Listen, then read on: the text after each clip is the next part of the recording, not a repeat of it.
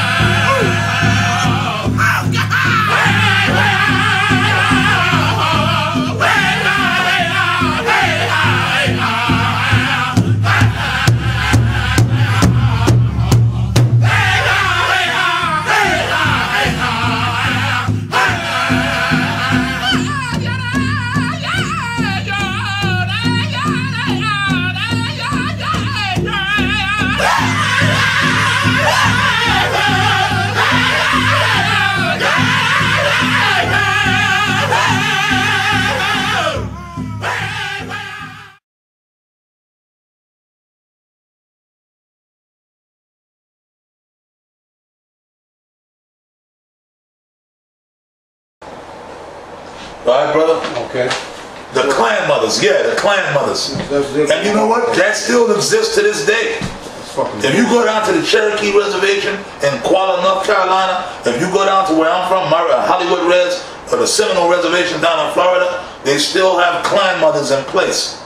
Even up here in the Northeast, amongst the Pequot and the Mohegan, and amongst the Iroquois, meaning the Haudenosaunee, the Mohawk, the Seneca, the Oneida, they still have the clan mother system in place. The tribal systems are still in place.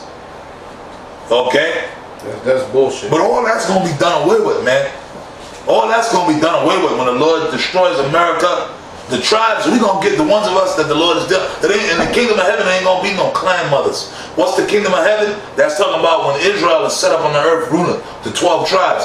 Gad and Reuben ain't going to have no clan mothers telling nobody what to do. There's going to be women that's going to be having husbands getting popped, bringing forth babies. Quick scripture. First, all you clan mothers, you're going to go right back to being regular women, what you're supposed to be, servants.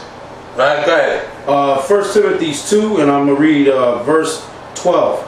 But I suffer not a woman to teach, nor to usurp authority over the man. So that whole clan mother system is off. A woman is not supposed to tell a man what to do. And then another thing our people went off on, they went to this matrilineal system. Amongst the Indians, a lot of us, even my tribe, the Seminole, the Cherokee, predominantly most of the eastern tribes, your nationality is determined by your mother.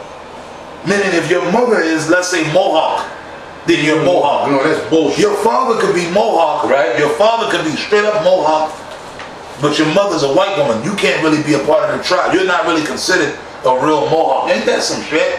Or Cherokee. If your father's Cherokee, you can't be enrolled in the tribe. Your mother has to be, or if you're Seminole even. But now the Seminoles, they did it, no matter what parent is Seminole, you can be enrolled. But the Seminole tribal rolls are closed anyway. They've been closed ever since I was born. That, you know what that goes back to? That's nothing but motherfucking Queen of Heaven worship. That's right. Everything that this brother's talking about, that clan mother shit, and the whole thing about your mother, because even, you know what, Judah, Benjamin, and Levi, even still to this day, when you say, oh my mother's from the Caribbean, oh you're West Indian, and they don't even, they just circumvent your father, don't even bother with what your father is, they just, or whatever your mother is, like that dumb nigga Alex Haley when he did Roots. He researched his grandmother's side on his mother's side. He went and searched the wrong side out. Because your family is your father. Quick scripture, Numbers 1 and Numbers 1 and 18. Yeah, he went off. That's fucking going off, man. Okay, he went and researched his mother's line. That's all fine and good. You can do that. That's all fine and good. He did it just to know. He so-called found out who his ancestors was on his mother's side. he discovered Kunta Kinte and all that bullshit. But this is the thing. The thing is this, right? It don't matter. That wasn't his father's line. Nope. Yeah, but it was good because it brought out a lot of history of what happened to our people, to the Israelites going into slavery. It was a lot of good information showing you how the white man is the devil, how he put the so-called Negroes in slavery and all that. It was a really good movie, Roots. It was a good documentary on slavery. It was good. Yep. But he went up his mama's side. Later on, he did go on his father's side later on, but then he went on his father's mother's side. Remember, a few years later, in the 90s, he did that. Halle Berry played in it. Queen. Danny Glover and Halle Berry played in it. In the early 90s, he came out with another thing. It was called Queen, which that was on his father's side, but it was his father's and mother's side. I was hearing he's a real demon. He's a real fucking nigga, man. He didn't research his father. He went on his father. He said, okay, I'm going to do my father's side, but not his father's mother's side. What the hell is wrong with that guy? He just couldn't stay away from that woman thing, That's that fucking Queen of Heaven fucking bullshit. Yeah, okay. Numbers 1 and 2. You're supposed to go on your father's side, man. That's right. And his father before him, and his father before him. That's right. Your daddy, meaning your father, his father, his father, his father. That's how it goes. Your father, let's say he's my father. And I want to search my history, right? My real lineage. His father, right? That's what I'm saying. Let's say this is my father. Let's say this brother was my father. I'm going to go start with him. Then I'm going to say, okay, who was your daddy? Which would be his grandfather. Then I'm going to go, who was his daddy? Who was his daddy? Who was his daddy? Which is his great. When you go to Matthew's, the first chapter, and I read this Saturday, it gives you the genealogy of Yahweh Shai himself. Yep. Going back to King David, man. The men. On the man's side. It had nothing to do with no freaking Mary. And because when you read it, it comes down, who does it bring you to? Joseph the carpenter, who was the husband of Mary. I can read it and prove it to you, right?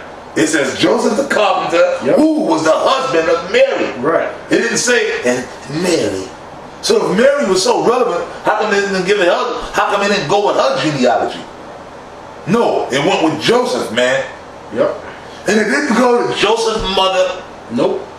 Joseph the carpenter, Yahweh Shai's father. Okay, Joseph's mother, who was she? The scriptures don't give a fuck who she was. She was just another woman. That's right. They didn't even mention it, man. Yep. Okay? She was just some woman that Joseph's father popped to bring forth Joseph. That's right. Alright, go ahead, man. Numbers 1 and 18. And they assembled all the congregation together on the first day of the second month.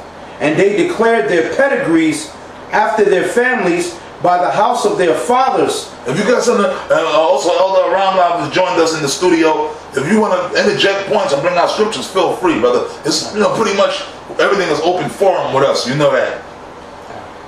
It says, and they declared their pedigree after their families by the house of their fathers, according to the number of the names from 20 years old and upward, by their polls. So all these Native Americans that go by that matrilineal shit are going on. Now when you go out west, toward the western tribes, they go by the father, which they more on point. Like the Lakota and stuff like that, them brothers, they more on point. Okay? Okay, now we're going back to the history. It says, in the last hours of moonlight, May 26, 1637, English Puritans with Mohegan and Narragansett allies surround the fortified Pequot village at Missatuck, which later became known as Mystic. The Gadite way, or the Indian way of saying Mystic, is Missatuck. Then the crackers say, look, we're just going to call it Mystic instead of Missatuck. It says, within an hour, 400 to 700 men, women, and children are put to the sword or burned to death as the English torch the village. Unfamiliar. The white man being the devil, slaughtering our people again, like he's always done and still doing to this day. See, today, they're not doing it so outright like they did back then. Now they're doing it by way of disease, by germ warfare, chemtrails, food, the food that they feed, they put into our communities, man. The alcohol they put in water. The alcohol. The chemicals that's in your faucet. Okay, you put that here in the ghetto, you got 50 million liquor stores all on one corner. And out in the reservations, them border towns, where you got all the drunk Indians that come off the reservation to these border towns, and they got all them liquor stores set up. giving our people all that bad liquor and all that damn night train and rock gut liquor, man. Yeah. Go ahead, brother. It says, unfamiliar with war targeted at civilians. For the first time, native tribes experienced the total devastating effects of warfare practiced by Europeans. The Mystic Massacre turned the tide against the Pequots and broke the tribe's resistance. Many Pequots and other villages escape and hide among other tribes. The English, didn't I say that earlier? You said that about, yeah. When I said that about the Canarsie Indians out in Brooklyn. Yep. You go to Brooklyn today, you ain't gonna find no Canarsie Indians out there. Yep. Right? Who knows? There might be people floating around out there who are descendants of that tribe. Like I said, I know one sister who's a Gaddite sister I know from the powwow circuit. I know. I forget her name, you know, but I know of her face when I see her. I still see her up until recently when I go to powwows. She's a Canarsie. And she actually lives in Brooklyn, I believe. But her people were removed from that area. She ended up moving back into that area. But as a tribe, the Canarsie no longer, there's a part in Brooklyn called Canarsie, Brooklyn, named after the Canarsie tribe that roamed in that area. And there were other tribes. The Algonquin, well, the Canarsie were an Algonquin speaking tribe. Meaning they spoke Hebrew. Which they were Lenape. Now, there were a lot of tribes in that area. One of the predominant tribes in that area of Brooklyn were the Canarsie, but who pushed them out? The Dutch. A lot of them were killed off, but predominantly a lot of them were chased out of that area, moved west or south or north, and integrated with other tribes. That's what would happen. If you had a tribe that was killed off into small numbers, they fled. And they went and they sought refuge with another stronger tribe, and they just integrated into that other tribe. Okay? Go ahead, brother. Okay. Right. It says the Mystic Massacre turned the tide against the Pequots and broke the tribe's resistance.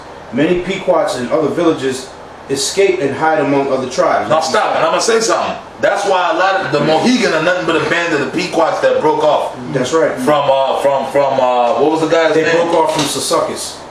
So that's right. And it was Uncas. Uncas. Uncas was a Pequot, and he didn't want to he wanted to befriend Esau, but Susucus didn't want to deal with Esau. And you see what he get? You see what Uncas got for wanting to befriend the white man? That's why today, when you look at that Pequot, they're not Pequot, the Mohegan tribe, go to the Mohegan Casino up here in Connecticut. It's in Uncasville, Connecticut. They have a pictures in Uncasville, Connecticut, because it's named after Uncas.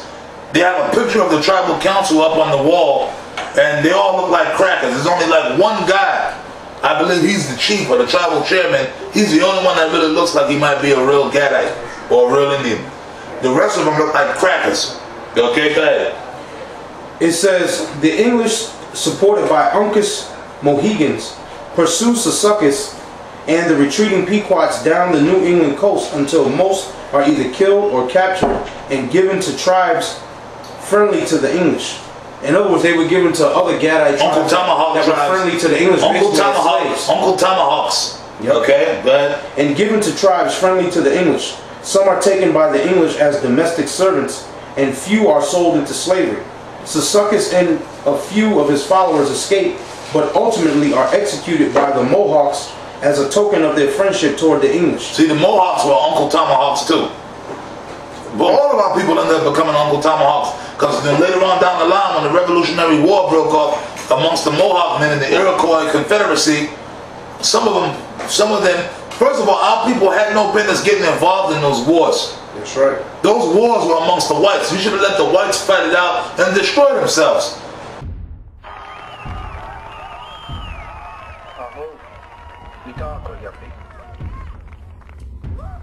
Many generations now, we have suffered.